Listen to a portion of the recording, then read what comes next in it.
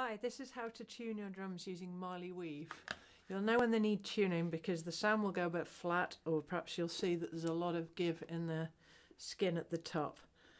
It's quite a simple thing to do, and I'll show you how to get some tension really quickly.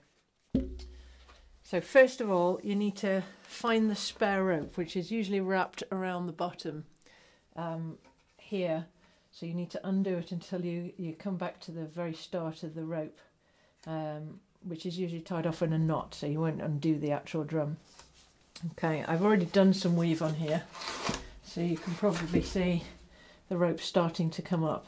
Okay, so to do Marley Weave, you're going to take the two strands, two verticals that are furthest apart. So you can see there's one going through the loop at the top and another one going through the loop, and you're aiming to start with those two different loops. So you feed the rope under both,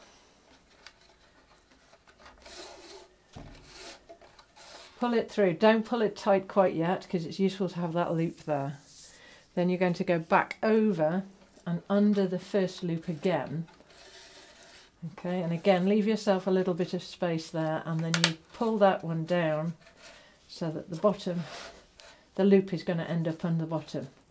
Now you can pull this by hand and give it a good pull, and you'll see that the switch places. You can get hold of a rope cleat puller, which is a sailing gadget. It's called a Power Grip 2. The one I've got, it's a double-handed clam cleat puller. It'll actually pull the rope for you, and it's much easier to do, and you get a better tension. Okay, and it should stay in place. If it doesn't, when you put the next pair in, it will. So then we go through the next pair, through the two, back under the first one, lift it over so it's nice and low, and the lower you keep it, the more rounds of Marley Weave you can do. Pull it through, and then either by hand or with the clam cleat, pull it through, and you'll see that it's really pulling at the skin already. Through under the two,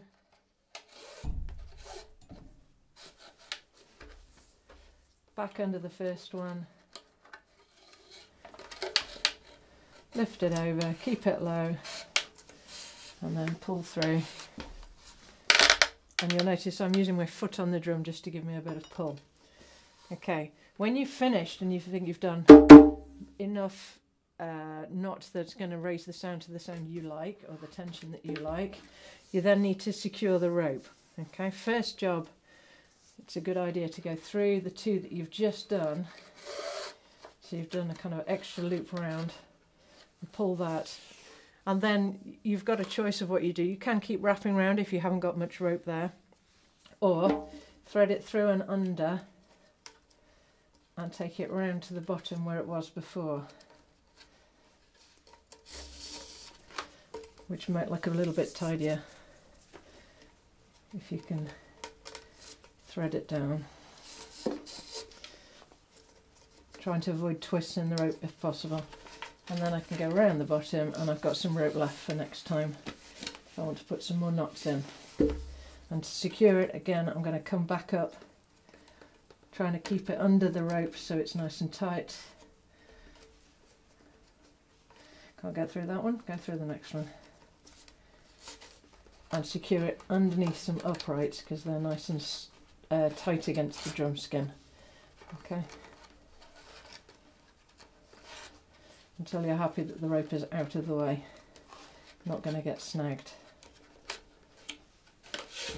But much better slap than it had before, and much less give in the surface.